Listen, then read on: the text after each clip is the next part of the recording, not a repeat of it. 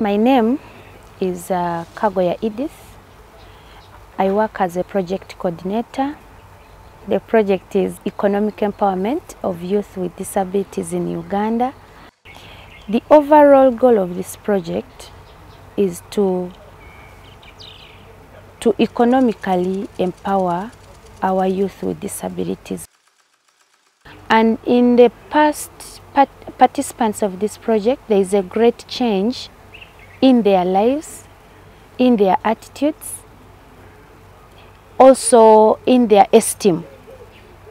They are working and they can market their products without asking somebody to do it for themselves.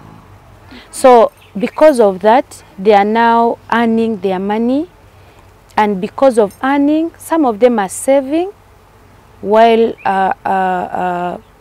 borrowing so that they put back in their businesses, and their businesses are growing. They are growing, so that means the money is also increasing. So economically they are growing.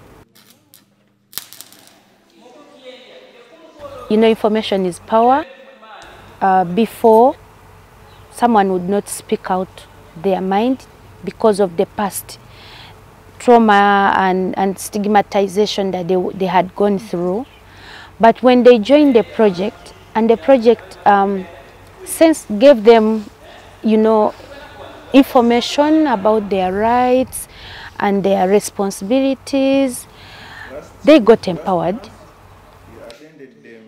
So they got empowered, and right now they can speak for themselves, they can advocate for themselves. So it's a great thing to see that they can now speak out.